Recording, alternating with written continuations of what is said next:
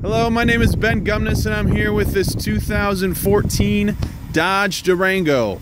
Wanted to quick shoot you a video and show you maybe a couple things on here that you might not have seen in the pictures and just get a little bit overall better look at it. On the back here you can see this is going to have the spot for a trailer hitch if you were to want to hook one up in the future.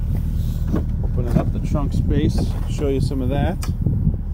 This is a third row in the back here, so these seats you just release and they drop down like so, and then the second row will go down flat with those as well, so you get a lot of nice space to put in whatever you might need.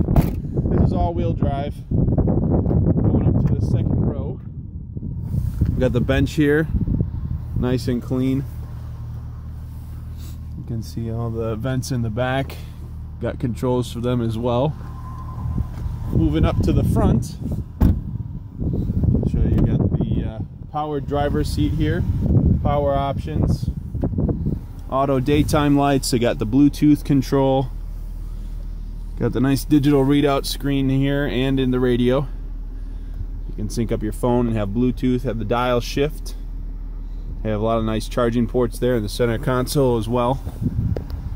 And really just nice interior on this Durango. So give us a call, set up a time, come in and take a look at it.